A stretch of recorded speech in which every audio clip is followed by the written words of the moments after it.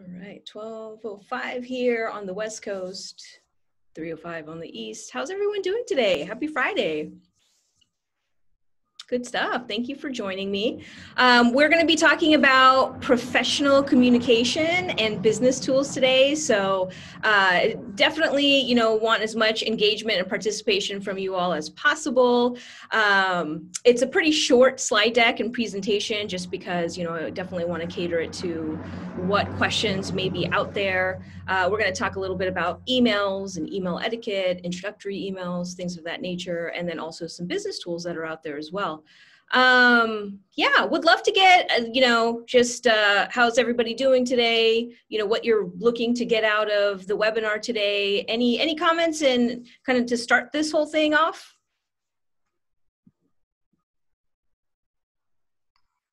Just here to learn.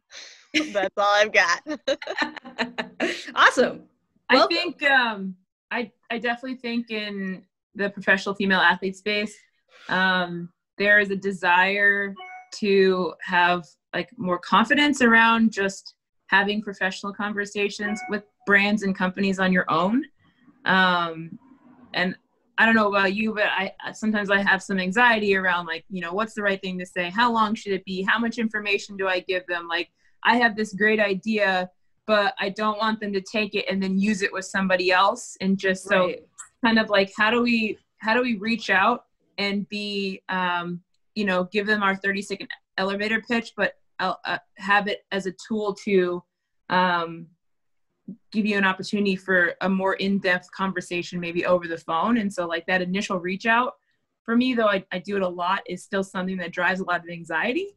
And so I'm hoping we can kind of talk and work through that.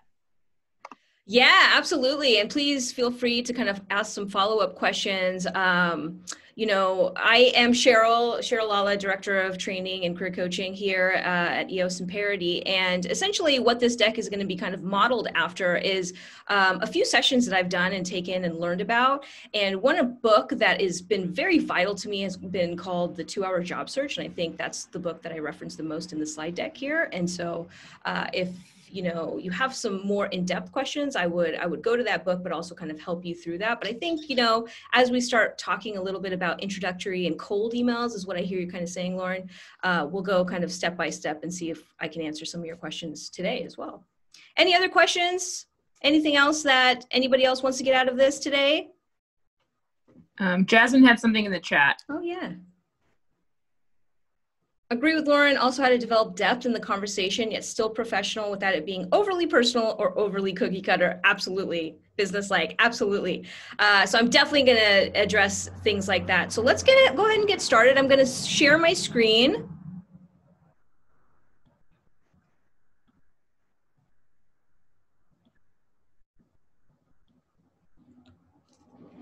All right, wonderful. So hopefully everyone can kind of see my screen at this point. If you do have a question, feel free to just unmute yourself and ask me, or you can put it in the chat. I just probably won't see the chat while I'm sharing my screen, and I will definitely get to them after I stop sharing my screen so we can kind of see each other, engage a little bit more. But like I mentioned, today's session is on professional communication and business tools. And so we're going to start with a little bit of an objective. We're going to gain confidence in email etiquette, including those introductory and cold emails, as we were just mentioning. We're going to use your elevator pitch. This is something that I talk about in almost every webinar. I think, when I was a professional athlete myself, I probably had no clue what an elevator pitch was. And then as I was transitioning into, my business career, I started using my elevator pitch a lot more and recognizing what it was. And so this is something that, we did have a webinar on, I think a month ago or so. Definitely want to refresh yourself on the elevator pitch and how you are pitching yourself to anyone, including, business contacts. And then also learn how to connect with others in constant communication, stay in touch. So how do we do that a little bit? So those are the objectives of today. We're going to start off with email etiquette. So in the professional world, we're going to be talking mostly about just kind of what do we do? We receive an email, we get an email. What is it that's kind of a best practice? So in just starting out, what is going to be the most appropriate? What is going to be the best etiquette as we're networking with people we may not know. In the professional world, it's best to keep emails short, very succinct and to the point. So we don't want to kind of go on and on. We don't want to ramble too much. You want to check your email regularly. That's the other thing as well. We don't want to forget to check our email. Oftentimes you want to check it more than daily, but if daily is all you can do, daily is great. So go ahead and check your email daily. Respond to urgent emails. So urgent emails are anything that you can see, you know, that has been marked urgent, or that sometimes you can have a special notification that it will flag. It'll be like a little red flag. You want to do anything that's urgent within 8 hours. Again, it's just a best practice if you can kind of check your email regularly and hopefully get to it within that 8-hour mark. You want to respond to important emails, so things, you know, that maybe you've sent out to somebody and you're awaiting their reply. And so, you know, you're cognizant of that email coming in. You want to respond to those important emails within 24 hours. And you want to try not to let go any unanswered emails for more than 48 hours or 2 business days. Of course, you know, if it's the weekend and it's not, you know, your day on, then of course you're going to respond maybe a couple days later, but 2 business days is just good email etiquette. So you want to stay in the know with your emails, right? You want to make sure to stay as regularly connected to your email as possible. I know that can be difficult as a professional athlete. You're training, you're not glued to your phone, you're not glued to the computer. But if you are, you know, looking to engage with folks, if you're looking to kind of make a transition into the business world, if you're looking for different sponsorship or business opportunities, you have to kind of stay engaged to the best you can. And so these are just best practices as you kind of think about, all right, sending emails, receiving emails, what is something that you have to respond to within that 8 hours? What is something that you have to respond to within 24 hours? And, you know, you shouldn't, as a best practice, let things go more than 2 days. If you do, make sure to have a vacation kind of reminder set. It's now super easy to kind of put those things in your setting where you just have, you know, I'm on vacation, and then people know that to not expect an answer from you in the next few days. So just put your vacation setting on if you're going to go more than those 2 business days away from your computer. And you can do it as regularly as you can, just to say, hey, you know, everyone nowadays is working remotely for the most part. And so having a vacation reminder or vacation setting on is totally okay. Okay, so emails, the do's. Use a professional email address. So even if this is a personal address, even if this is a Gmail or a Hotmail or whatever it is, that's kind of like a personal email address, try to make sure that your email address is professional as it can be. So maybe your first and last name, middle initial if you have one. We want to steer clear of, you know, when at least I think about it myself a little bit, when I was, you know, first creating an email for myself back in high school and college, I used to have like these funny emails and things like that, nicknames, all that other stuff, right? We want to steer away from those. We want to keep it as professional as possible. You can still have your fun emails, right? Email addresses if you want, but maybe those aren't the ones that you're going to be using in a professional setting. You're going to be using the ones that have encompass more of you, the first and last name, middle initial, a couple numbers on there, whatever it is to kind of differentiate yourself, but just try to keep it as professional as possible. Include a clear and direct subject line. So this is something that I can't emphasize enough. Oftentimes what happens is we're so thinking about the body of the email and the content of the email that we forget about the subject line, right? And so oftentimes you'll get these emails where there is no subject line and there's nothing there, or it's not really clear what you're asking. So try to include a direct and clear subject line. And a best practice around this one is sometimes to write the content first, as backwards as that kind of sounds, is just write the content, get your thoughts out onto the email and see kind of the direction it's running, and then write the subject in later so that you know exactly what it is, unless you have a clear and organized thought as to what that email is going to be, and then you can include the subject line first and then write the body of the contents later. But essentially, just don't forget to put a subject line in. It's very important so that people can kind of filter as they go through their email inbox, can kind of filter and find the message later on, because a lot of people get a lot of emails all the time, right? I'm sure you all get emails all the time, every day, and you want to be able to filter them. And the best and clearest way to filter them is when people put in a subject line.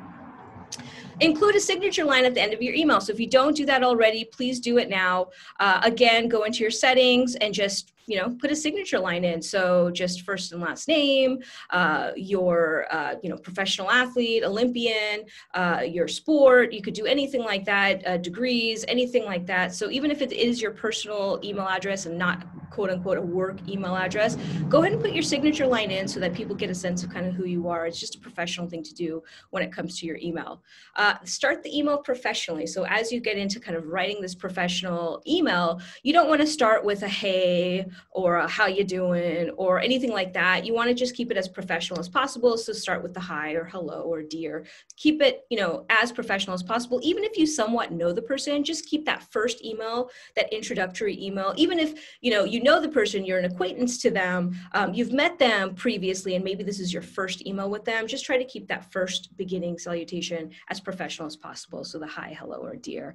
And proofread the email. I can't say this enough. There's spell check on the, email addresses now. So it's just really easy to go ahead and spell check and proofread and do the grammar and all that stuff. Do that a couple of times and just make sure that you're checking as often as possible. I also say this when it comes to like resumes or cover letters or anything like that. Anytime you're kind of putting your name behind any piece of documentation, you want to spell check it and grammar check it as well, just so that you're making sense and everything's kind of flowing quickly. Because oftentimes I know I do this where I'm writing emails quickly and the grammar sometimes doesn't make sense. And so I love having that little grammar setting to kind of hit on. And then ensure the recipient is the intended recipient. So that's quite a mistake as well. Sometimes, again, we're busy and we forget to email the right person. It's kind of like texting the wrong person, right? Embarrassing, happens sometimes. It happens. Just try to check it as much as possible. So make sure that the recipient is the intended recipient. And what I actually like to do is it also sometimes, you hit send prematurely. Those things can also happen as well, is go ahead and just put the intended recipient at the end. So that's probably the last thing you will do. You'll write your content of your email, you'll put in your subject line, and then you'll put the recipient at the very, very end. So that gives you some time to kind of proofread, play around with the email. And if you accidentally hit send or whatever, it won't go anywhere, right? Because there's no intended recipient there. So you put that in last as just like a best practice. Any questions about just kind of those, etiquette reminders, best practices so far? A question on subject lines. Like, I feel like most often I'm writing emails that are like asking for money or something that most people are really quick to just put spam or delete or like don't want to deal with this. So like, how do you make a correct and clear subject line that's also not something someone just trashes? Yeah, no, that's a good question. So you want to play around with it. It's just kind of like your analytics that you're doing in any kind of social media post, like what's going to be the most engaging, right? And so there's going to be a little bit of brainstorming and working and seeing kind of what is going to be the most direct and best way to get people's attention. And you can, also set up your email where you can get read receipts and see how often people are actually opening them. But in terms of asking for money, right? Asking for sponsorships, I would just put it in there, honestly. It's an ask for money. If that person opens the email, then right, they're interested. That they're interested. If they don't, well, they're going to spam it anyway, right? If they're not interested in sponsoring you, if they're not interested in giving you money, even if they read the email, they may still not be interested. So putting in, sponsorship needed, sponsorship available, something where you're marketing yourself as a professional female athlete and you are elite, you are, something that people and companies want. This is a marketing tactic, right? So putting into that subject line, sponsorship opportunity for you, or sponsorship available, anything like that that gets the message across that they would be happy to kind of have you too, right? So you don't want to be like, oh, you'd be happy to have me, but you also don't want to be self-defeating to the point where you think that they wouldn't sponsor you, because a lot of times companies are looking for professional female athletes to sponsor and to work with. Does that make sense? Yeah, that's great. Thank you. That's actually something I've tried to play with as well. And I think the word sponsorship, I think sometimes carries with it like a long contract and relationship. And so I've just kind of played a little bit with like verbiage. So maybe instead of saying sponsorship, I'll say like collaboration idea or partnership opportunity, because a collaboration or partnership can be like a one-off that kind of gets you in the door to see if, this is something that they want to bring you on full time, or they can piecemeal it out. And so I think one thing is like the verbiage of it. So maybe try collaboration or partnership, but then also in the email, I think it's important to kind of lay out a bit of your plan, because a lot of brands are scrambling right now, like how to execute and how to market. And it helps them a lot if you already kind of have what your value adds are as a thing. Like my big thing is writing blogs for me is really easy. And like brands are always looking for content that they can push out. And, you know, being a pro female athlete is something that looks good to brands to work with, no matter what the brand is, because supporting women and supporting female athletics is a big thing right now. So those are my 2 thoughts, or 8 thoughts. I don't know how many thoughts it was. All thoughts welcome. All thoughts are welcome. So yeah, putting down, you know, collaboration opportunity, partnership opportunity, blog opportunity, it sounds like, vlog opportunity, any of those things I think work well in the signature line. And it gets across what the content is going to be and also provides a clear and direct subject line. Thank you for those thoughts there, Lauren. Any other questions? All right, moving along. The don'ts. The don'ts, right? So don't ramble or be too conversational. Again, this is going to be like a professional introductory email. And so you don't want to get, you know, too funny. It's hard to really tell what tone is on email. So one person can kind of interpret it one way, another person can interpret things a different way. It's kind of like text again, and go back to like text, right? You just don't know what the tone is going to be sometimes. And so you don't, especially if somebody doesn't know you, you don't want to ramble too much. You don't want to be too conversational. You don't want to use too much humor or caps or emojis or exclamation points. You want to just kind of keep this as simple as possible in terms of an introductory email. Don't assume confidentiality. So don't put anything in an email, right, that you don't want other people to know. So it's just, you know, emails and text, all of that is kind of used as documentation. They can be used later, you know, and so you just basically want to be cognizant of the fact that whatever you put on email is not necessarily going to be something that's confidential moving forward. It could be, but it could not be as well. So it could, yes, especially as a professional athlete, you don't want to put anything out there that you don't really want out there. So anytime you write an email, just kind of think about, hey, maybe I should put that in there, or maybe I can leave that out. Maybe I can leave that for a phone conversation or something like that. And then again, just watch the tone of your email, read and reread it. So make sure it's not coming across, you know, too mean, too angry, too judgy, to any of those other things, just coming across very clear and to the point. It's not too rambled on. It's not too conversational. It's not too long. All of those things, just kind of want to watch the overall tone of your email. Okay, so introductory email. So how do we write a good one?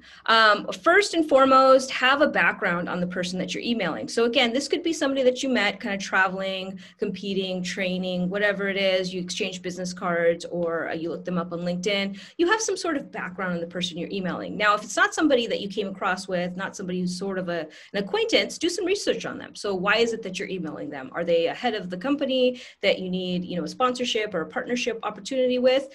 What is it that is kind of making you interested in emailing that person? So you can look them up on LinkedIn, you can look them up on the community website, or the community profile, or the company profile. You can do just kind of, you know, some basic research to kind of see if you have anything connected to them. So that's the great thing about LinkedIn, is you're able to kind of see a lot of that person's background. You're able maybe to see if they went to a similar school to you, if they're from the same area, if they're alum of the same school. Maybe they've played a sport, maybe they've played, you know, your same sport.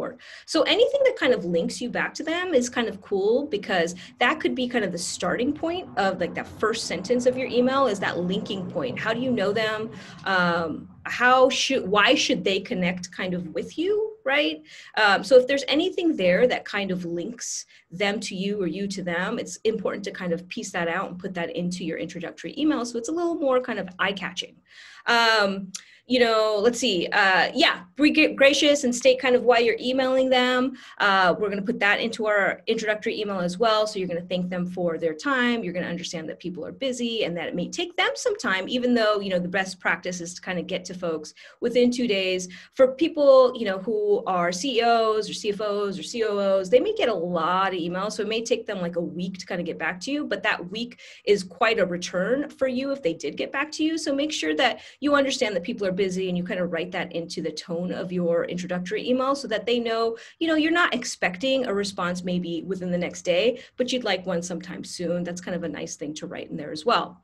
So what's an example? So here's an example of just an introductory kind of email, kind of set within the parameters of what I was talking about. So, you know, dear Jane, just dear whoever it is, my name is X, and I'm a professional, you know, athlete. I noticed on your LinkedIn profile that we both attended XYZ XYZ University. I'm interested in the work you do at ABC Company and wondering if we could talk for 20 minutes. So essentially what the tone of the first introductory email is, and again, I'm referencing some classes and some mentorship that I did with the 2-hour job search. So I know it's very job focused, but I think it works well for any kind of opportunity when it comes to like sponsorship and partnerships, is the tone of your introductory email should be to try to get that person in a phone conversation or a video conference.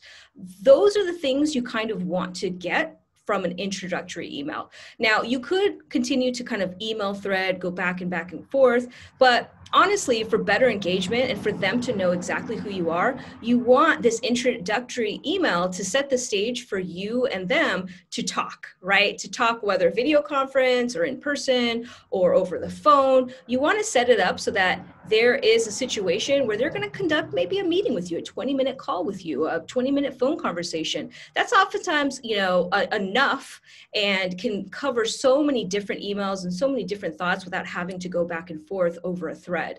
So the whole point of an introductory email is to really get in their ear, right? So that's why I'm saying there, I'm interested in the work you do, or I'm interested in some sort of, partnership or sponsorship opportunity, a collaboration. And I'm wondering if we can talk for 20 minutes. Can we set up a video call? Can we do a phone call? I'm trying to learn more about the profession. Or you could say I'm trying to uncover, if we could collaborate on a different project or some projects that I'm thinking about. Please let me know if there's a time to connect. So what you're really trying to state out of this introductory email is a time for them to connect with you. Can't emphasize that enough, is that you're really trying to set the tone of this email so that you can get them in a video conference or on the phone. So in terms of understanding how people are busy, I realize this last sentence there, I realize this may be a busy week for you, so I would love to reach out next week if that's more convenient. So essentially, if they respond immediately, respond within the week, respond within a couple of days, wonderful, then you don't have to reach out. But what you're telling them is you're going to reach out again. So that's a key to take away here, is that you're not just going to send this email and that's it, kind of wash your hands of it, never going to contact them again. No, you're going to actually talk to them next week. You're going to re-email them on the same thread and just say, hey, I know last week was busy.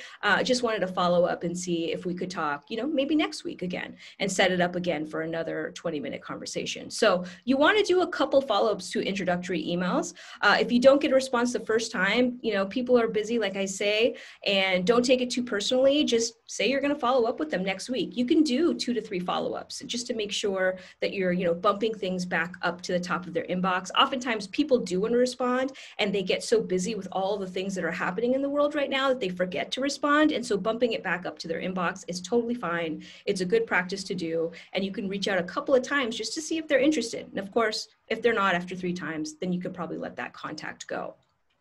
Any questions about kind of like this introductory piece? I know I've covered a lot here.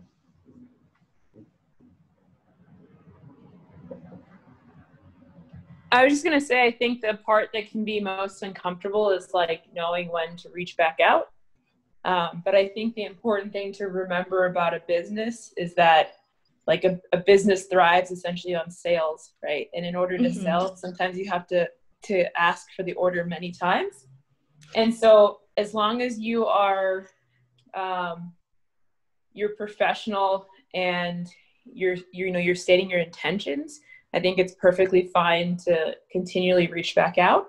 And I also think it's a good opportunity to try different things, to see what gets your final response from them. And I think sometimes we can take a no as like a negative thing, but honestly, I'd rather get just like a no and this is why now. And usually it'll come with but like, let's stay in touch type of thing, because no one just like wants to say flat out no to an athlete because it's like super rude. Right. But I'd rather get the no and no, and then I can instead of like holding out hope for that one opportunity, I can put my focus towards somebody else, and then maybe in 6 months reach out to that company again. Or where I've had it is they end up reaching out to me and being like, no, I'm going to charge you double. That's always a wonderful tactic there, right? Lauren, does this answer your question though? Because I know you had a specific question about how long it should be. Does this answer your question? Does this seem too simple in terms of an introductory approach?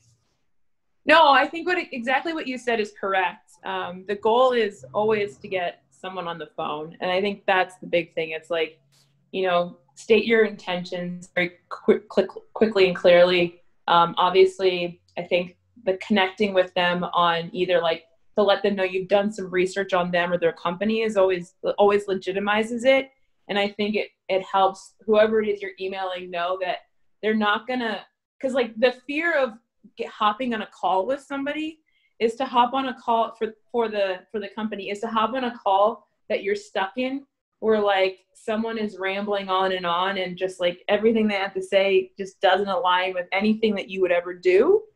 And so I think the little bit of a research that you can do in advance, and it doesn't necessarily have to be about them, but it could be about an initiative that their company is currently working through, I think is really helpful. So that's like hitting those points, but keeping it clear and concise. Because I think early on, I was writing novels about who I was as an athlete and my education and my journey. And I was like, this is who Lauren Gibbs is. And like, that's the part that needs to happen either on a Zoom call or on a telephone call. Like that's where they kind of, for lack of a better term, fall in love with who you are as a person, not in an initial reach out.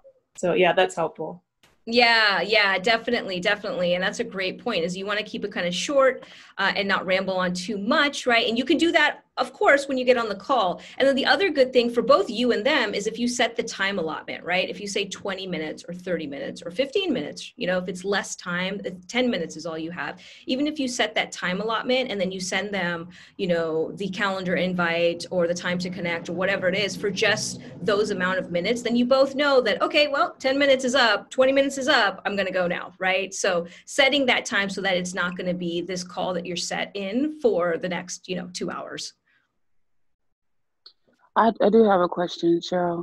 Yeah. Can you just say, I'm replying to bump this up? Like, is that appropriate to say, just to send an email? Yeah, absolutely. I think it is absolutely appropriate because oftentimes people just forget, right? So especially if it's going to be the second time around where you've emailed them this once and then the second time you're like, hey, just following up, or hi, sorry, I shouldn't say hey, hi, just following up on this email, wanted to bump it to the top of your inbox.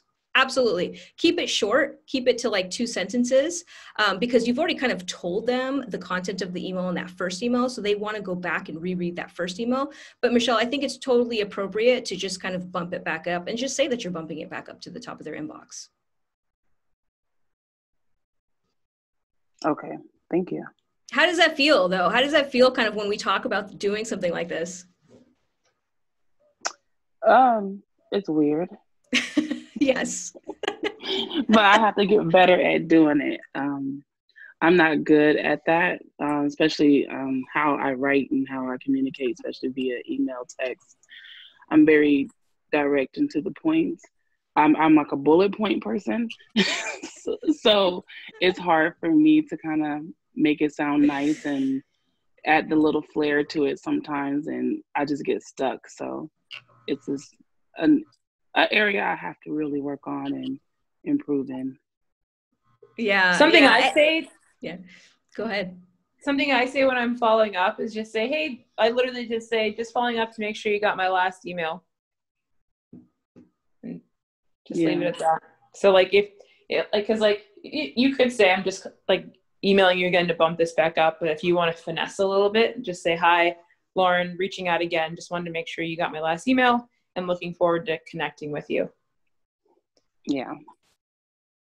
Yeah, I agree with Lauren. I think sometimes the finesse, I tend to over finesse and over explain. And I think that just comes from the old school mentality of like writing and emails is way more professional and lengthy versus social media, which is more clickbait. But realistically, people's inboxes are so full now that I think emails like this that are short, like, hey, can we talk for 20 minutes is almost equivalent to your IG story where you want someone to swipe up into an article and read more, or swipe up and click more to learn more. So you're just trying to give them like this snippet. And if they don't respond, you're just saying, hey, I just want to make sure you got it as a reminder, looking forward to reaching out to you. So I kind of look at these introductory emails now where I've changed my perspective, where it's clickbait. that's how I use it just because I work in the social media world. So I want someone to read something enough where they're like, ooh, okay, I need to know more and get to the next step so that I can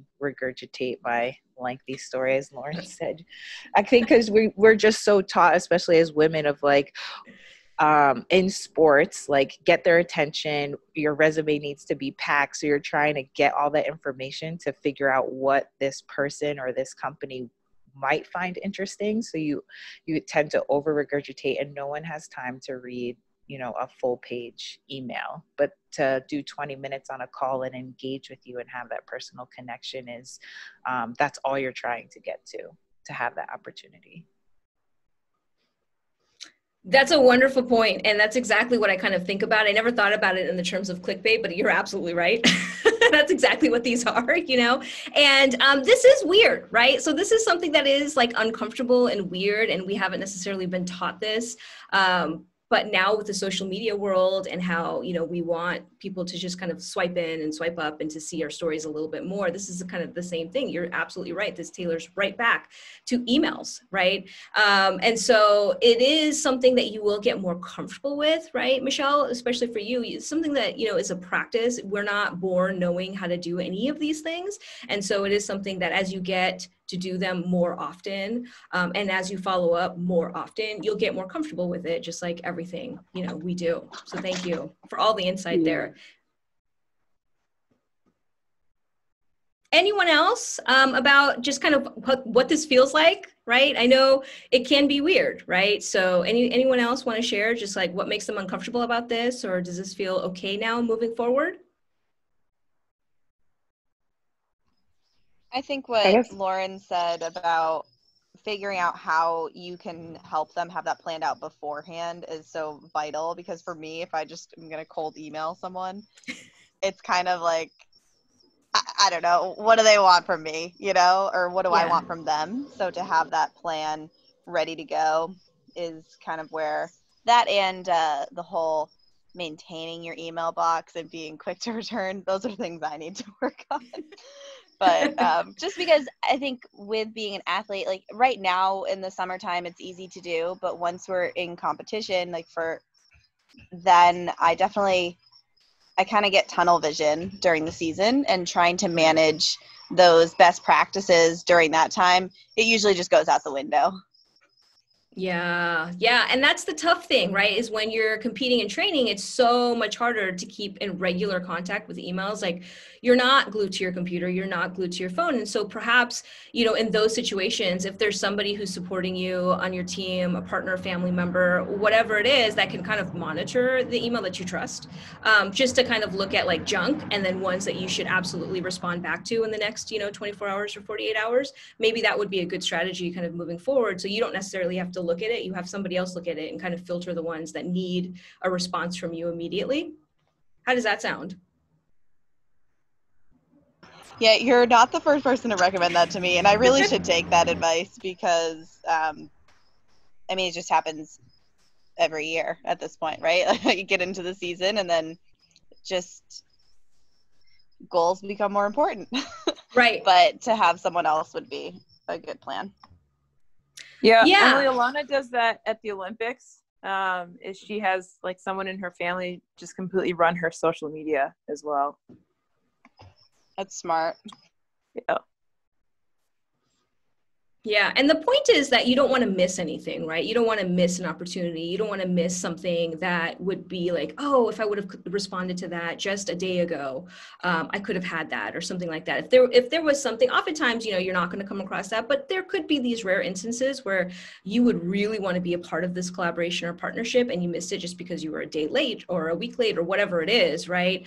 And so having somebody else filter your inbox for you, and maybe not even read, maybe you're not even comfortable with them reading the messages. Maybe it's just like, hey, can you filter all the spam and keep any subject line, right? Again, why the subject line is so important. Keep any subject line that you think is interesting. I think that could be a great use for the vacation email, right? It's the vacation away message. It's like I'm competing and like, I'm really excited that you've reached out to me. Just know that like right now, my main focus is this, but that doesn't mean I don't want to have the conversation. I word it differently, but you know what I'm saying. Yeah, I had That's that a same great thought point. when you're talking about that.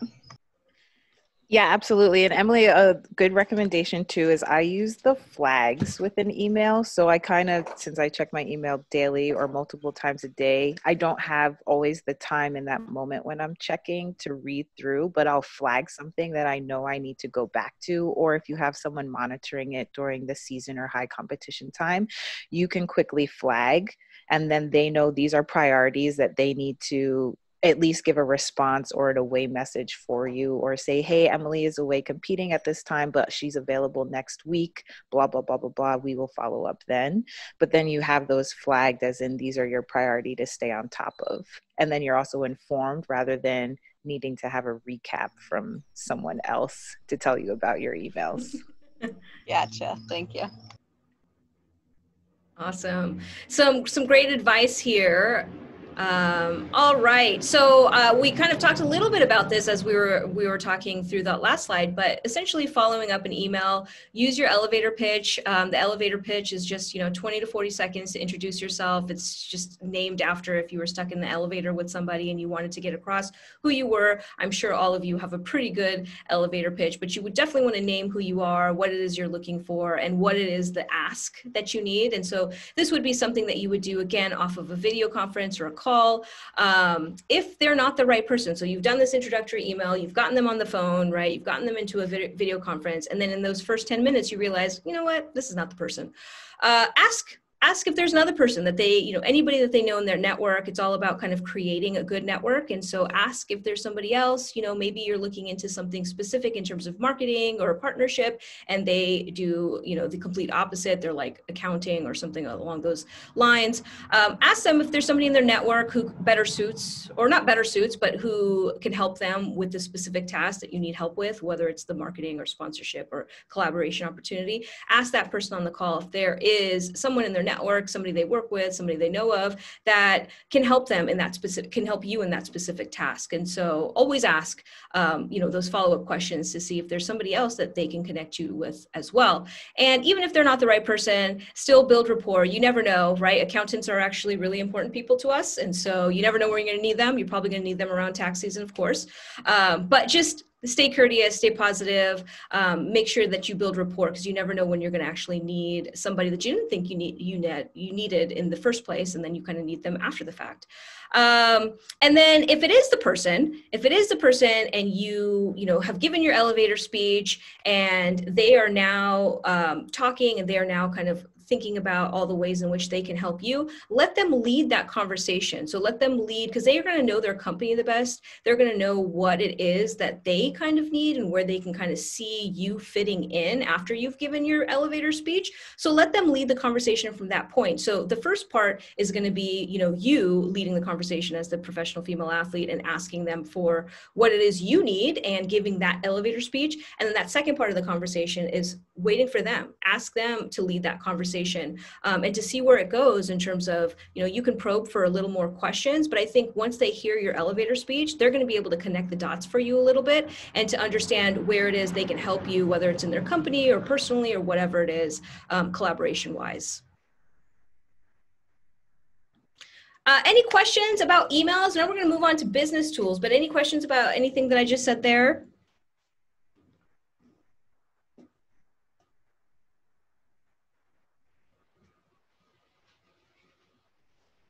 Okay, awesome. All right.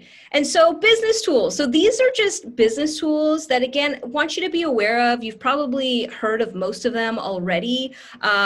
When you're competing and training, it's not like, again, you're going to be on the computer too much. And so, the business world is continuing with all these apps and software developments and all these other stuff. And so these are just business tools that I want you to be mindful of. You do not need to be experts in any of them by any means, but this is kind of now, because emails are kind of transitioning. A lot of people are moving away from emails and not really conducting a lot of business on emails. They're moving it to these apps and business tools that kind of eliminate emails. And so the whole point to these next business tools are basically, apps that help to alleviate the amount of emails that are coming in. So no, you can't really do like an introductory email or a cold email to this, but you can continue to facilitate a conversation on some of these business tools that I'm going to kind of show you. So the first one is Slack. So I'm I'm expecting that most of you may be familiar with Slack. Slack just gives you access to real-time conversations with any teammate or team. So this is where a lot of businesses are now using Slack as opposed to email. And so they'll create different channels is what it's called. And so you'll get a membership to Slack. It's free. You get in there, there's going to be a channel you're going to be on, and then other teammates might be on different channels, right? So all of the channels can be a different type of category and content, and you can subscribe to one channel or the other channel or all the channels if you really wanted to. And then when somebody comments in that channel, it's specifically related to the content that is kind of the headline of the channel. So what this does is just alleviates email a little bit, right? And so there can be a variety of different channels that you're using to kind of keep in constant communication. The other good way to kind of use Slack is that you don't have to give your phone number out. You, instead of texting, right, you can kind of Slack things to people. I'm assuming most people have kind of heard of Slack at this point. Is there anyone that has not heard of Slack or has any questions about like Slack and if they should kind of sign up for some of the channels that maybe have already come their way?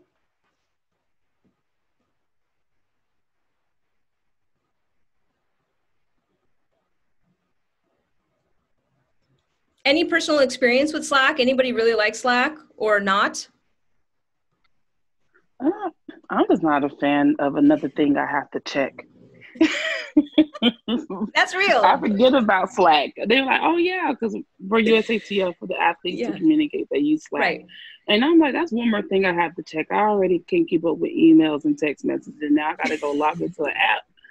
So that's my only thing. I don't like it. I mean, I like it. Like, it's cool, but to check regularly, I don't like that part. Yeah. I was with Michelle as well. Originally, because like we use Slack with Parity, but I think once you get past that initial, like going back and forth with somebody about like a speaking engagement or something, it would have been really nice to just like, if I had a quick question, to Slack them. So I definitely think there's a time and place for it. And to your point, Cheryl, it's like, it's not going to be in the initial reach out. But I think if you do get to a point where with a company where you're almost like on a consulting type relationship, then the business tools that you're talking about could be really helpful. But I agree with you, Michelle. I was like, I want to download another app and get on another thing, check another thing. Yeah, and I agree with both of you. You know, I was resistant to Slack when I first kind of started on it, but now I find it to be really helpful and really useful for all the reasons you mentioned, Lauren. You know, it's just easier to kind of get on there instead of try to email somebody again or try to think about a formal subject line or all these other things, right? You can just get in there and just Slack them real quick. So it is now an easier tool to use. It, again, I think comes with practice. It is something that most businesses and companies are moving towards in terms of forums, right? Because then everybody can be on that channel and kind of see. You can personally Slack people as well, so it can be a one-on-one conversation, but for the most part, it's a team conversation, so you can see, you know, many people on a team and what they're saying. So as Michelle was saying with the whole USATF, you can see, you know, everybody's responding to that Slack channel.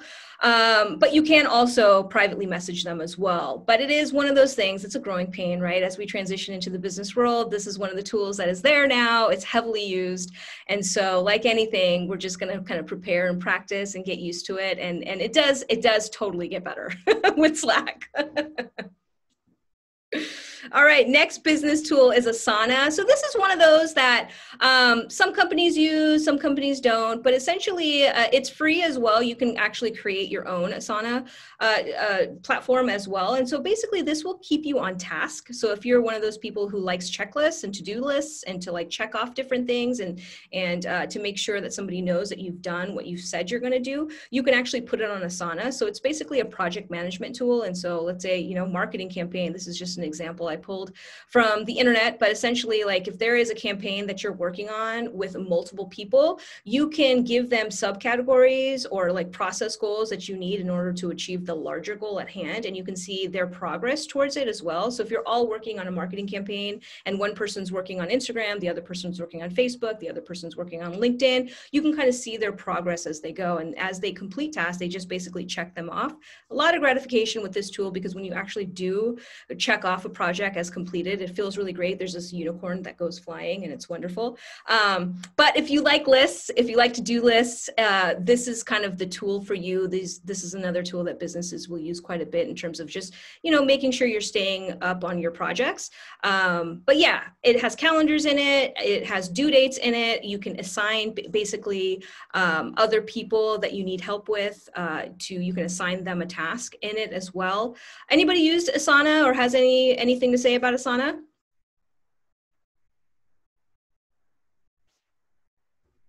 Minji just educated me on it today, so no.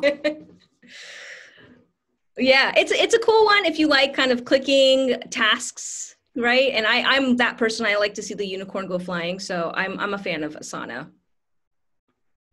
All right, next slide here. If I can get my computer, unfortunately. My computer is frozen. Sorry about that. I think my computer just froze on me. I'm going to stop the share real quick and then start the share again. Apologies, technology.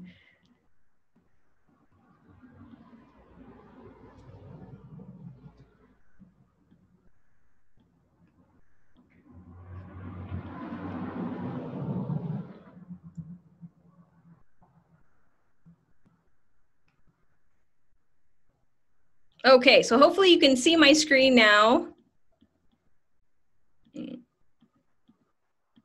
Okay. Next one is video conference. I probably don't need to say too much about video conferencing since we're already on one here. Zoom, Microsoft Teams, Google Hangouts Meet, Skype, Cisco WebEx meetings, GoToMeeting, all the different ways we can kind of video conference. Next one that I wanted to talk about is Calendly. I'm not sure if I'm saying that all too correctly. I just read it quite a bit, but it's basically an automated scheduling software. So if you don't have it already, it's something that's great because it will sync up your calendar. And then, one of the emails that I always just struggle with responding to is basically those ones that are like, give me your best times, give me your availability, give me, the best times that work for you. Calendly will do that for you. And so it'll look on your calendar and you can sync up to 6 calendars of yours on there and basically check the availability of you and help check the availability of other people. Google also does this as well if you have a shared Google Calendar within an organization, but this does this with outside, like an external organization, so external folks. But something to kind of look into. It's also a free app and it's a great way to kind of schedule yourself. Anybody use this tool?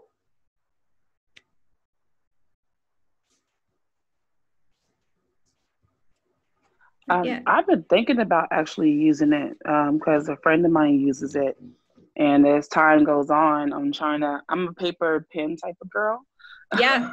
But having this kind of seemed like it might help, especially if it already kind of puts it out there and you can kind of already, whatever you just said, that part, if it kind of already put together my times, like that would help. Because sometimes looking at my calendar, I'm like, well, I'm not even sure what time I would even pick. So sometimes that's hard for me. So yes, I'm with you. I am with you, Michelle. I'm exactly like you. I look at my calendar, I'm like, I don't know. This is confusing me sometimes. So this is a great tool to use because it just automatically populates it and it's free. So one of those to use just to make your life a little easier.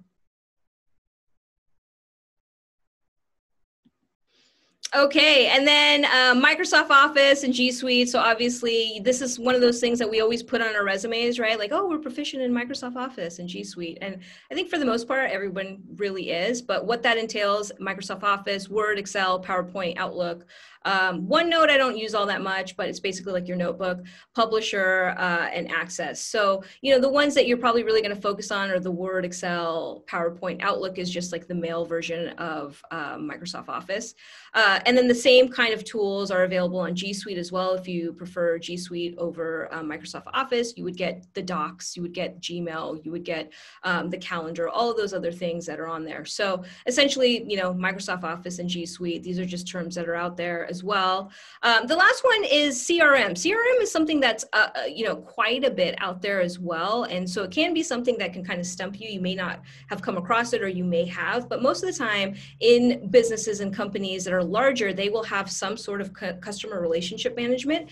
And that's what CRM basically just stands for. And essentially, even you as a prospect will be listed in their CRM. So it's one way for people to kind of keep track of conversations that are happening in a business setting. So if somebody has emailed you, oftentimes what will happen is that there's so many notifications on an email, and there's apps that integrate it back to a CRM system. So every time they email you, what will happen is that they'll create a log. Each one of these CRMs are basically like a running log of any time that they've communicated with you, any phone call that they've had with you. It will all integrate back into the CRM system that they're using. And so this is a great one for also like fundraising. People will use this quite a bit to keep track of like donors, any kind of like customer outreach. They will use types of CRMs like this to basically, keep track of any kind of outreach they're doing, anyone that they're contacting or prospecting over and over again. And so some of the CRM companies that are out there are Salesforce and Insightly, Microsoft Dynamics, Oracle. These are just things to know. This is not something that you need to kind of research, just something to know so that when you come across the acronym CRM, you know exactly what that means. Okay, so I think we've gotten to the top of the hour here. Any questions about any of those business tools? I actually have a question. So if you want to learn how to use like Microsoft Office more efficiently, because I say it's been a long time since I really had to make a spreadsheet or something like that. Yeah. Or is there classes or something that I can look up to take to kind of brush up on how to use these? Like just get some basics? There are absolutely. There's quite a platform now. There's quite a few different companies that come to mind actually that will train you on Excel specifically, right? Because Excel is the one that can get super confusing. And it depends on which one you're going to use. So if you're going to use Microsoft Excel, you could probably go to like General Assembly. General Assembly has quite a few different training. You can do like a 3-hour training, or you can do a 1-hour training, and it will just be in all the ways to use Excel and use a spreadsheet. If you want to use Google Spreadsheets, they also have their own training and platform, and I believe that one is free. I can send it to you, Michelle, because I'm not sure. I'm blanking on it off the top of my head. But they have a training service essentially where they will go through all the apps, not just the spreadsheet app. They'll actually go through like even the analytics app for G Suite. Okay. So, but General Assembly, I would start there if you're interested specifically in Excel and Microsoft Office. Michelle, I know that you might be able to reach out through ACE too, through the USOPC, because they have done a partnership with General Assembly in the past on different courses, and as an athlete, you got a free course. So I did one on marketing, and they might work something out or know who to connect you to if the price is kind of contentious point. Yeah. Okay. Thank you. I had a question that I guess it goes back to email, but I recently, I'm kind of like more operate local and small town, and it's not really like, we don't use many of these business tools or anything. It's very like word of mouth, handshake sort of thing. Anyway, I found myself in a situation where I felt that I had been, I guess mistreated is the right word, or like the conversations we had in person weren't the same as the conversations that then happened on email. Yeah. And I was unsure about, I felt I was wronged, so I stuck up for myself, and it didn't go very well. And so I guess I'm wondering like how, if you do feel like you've been wronged or something, like how do you professionally stick up for yourself, and like how do you approach those more like difficult conversations in a way that don't, make people's defenses just go up really high, or like, how do you navigate those more difficult situations when you do begin a relationship with somebody? Yeah. And Rosie, I'm so sorry to hear that you had this situation. That's a really tough situation to be in. And it's actually, something that happens quite a bit quite a bit as well. And I'm not sure that the answer is to say that you're not going to disrupt them in some way or make them defensive, because you probably are in any way, if you have a different understanding than them, right? Because that's kind of like a conflict in itself where you have a different understanding than them. And so if it was a word of mouth conflict, it might also be like an email conflict as well. I don't know if that makes sense, but my advice to you would be to always follow up any conversations that you're having with people with email. Even if they're not using any of the business tools, most people will use an email record. So you do want to document whatever the conversation was, just within your understanding of it, right? So you could say like, my understanding of this conversation we had yesterday was X, Y, and Z, right? This is my understanding of it. So you're just placing the blame really on yourself. You're not placing the blame on anybody else. You're just saying, this is what I heard. Please correct me if I'm wrong. And so that will give them the opportunity to say, well, no, that's not what I heard. Or yes, that's accurate, right? It's again, like I was saying, kind of in the email portion, emails are documentation. And the only way to kind of follow up conversations is to kind of email document it. Now, when you do document an email, you want to make sure that you're not giving any kind of other information. So you don't want to go too deep into like, and these are the reasons why, and this is X. You just want to keep it very factual, very statement oriented. Like, this is what I heard you say, period, the end, not any other like feelings or thoughts that you have associated with it. Just this is what I heard you say. This is my understanding of the conversation. And again, keep it as short and succinct as possible. Does that help you? Yeah, that does. That's a very good idea and tactic to take, I think. Hey, as a follow-up question, sorry, I have some background noise, so let me know if it's too distracting. Was the misunderstanding around being paid? Yes, exactly. Okay, so that's what I was thinking. I would say that what Cheryl said is huge, right? Following up with an email is really important. But I think once you have that initial conversation and you're talking about details, it can be really awkward to ask for money.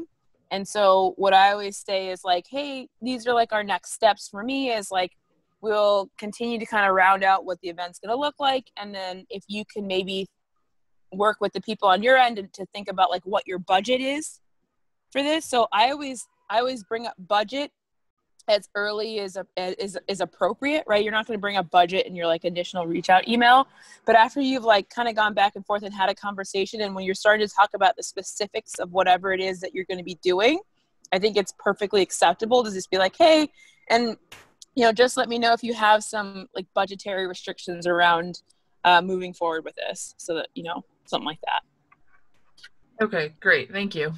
Yeah, because it's hard because like, especially I think the more informal your relationship is with somebody, because I had this woman who wanted me to do a speaking engagement for her office and didn't want to pay me. And she was explaining to me that she has all these top CEOs come in and speak for free.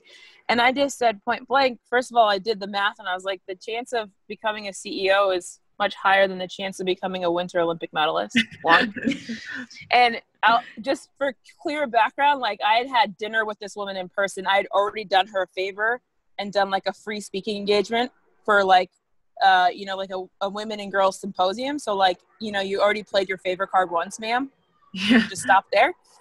But then also I just put it back and I said, look, this is definitely something that I would really love to do, but you have to understand the space that I'm in.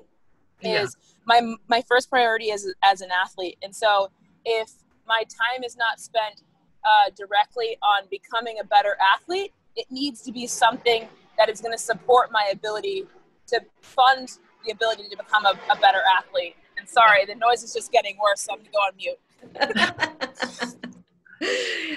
No, I think you caught that. Yeah. Yes. Yeah, and I'm a big fan of being as proactive as you possibly can. So even as you're having like those informal conversations, if you want to just follow it up with just like, this is what I heard, so that you're not getting to the point of like a misunderstanding with them later, you can actually just go back to your email and say like, oh, this is what I heard, this was the price, or this was the budget, or this was the blah, blah, blah. If you do that, as early as possible, then you just kind of set the precedence of like, hey, you're always going to follow up these conversations with email so that everyone's on the same page. Yeah, that's great. Thank you so much. And remember, a big part of Parity is like relying on this community that we're building. And so if you run into a situation like this, and somebody else in our community handles it, feel free to reach out to them or reach out to us to get their information. Me personally, I'm a big proponent of like just promoting other women and making them feel strong about every time I talk, it flies right over. And so my point is feel free to reach out to me if you have any questions. Thank you, Lauren. Yeah, so that concludes our webinar. Unless there's any other meetings, or many meetings, well, there's plenty of other meetings, I'm sure. If there's any other questions, you can reach out to Lauren or myself, Cheryl at eos.coach. I think Lauren, yours is Lauren at eos.coach as well. So yeah, if you have any questions, please let us know. We hope you found this informative, empowering as a female athlete. Please let us know if there's any other topics that you'd like. And yeah, have a great Friday. Thank you, everyone. You too. Take care. Thanks, Bye. bye. Bye.